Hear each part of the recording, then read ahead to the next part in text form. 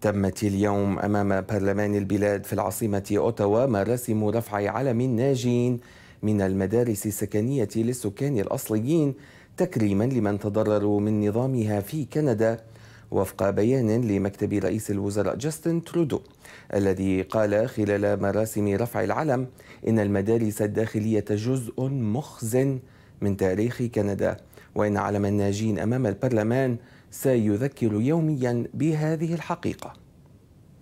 Residential schools are a shameful part of our history. That is the truth. That's the truth we must continue to confront, to share, and to be open about. And that's the truth this survivor's flag is going to remind us of every day here on Parliament Hill. Residential schools tried to erase the identity of Indigenous children, your children.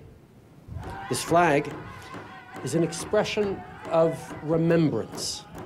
It is meant to honor all survivors and all the lives through the generations that have been, are being, and will continue to be impacted by the residential school system.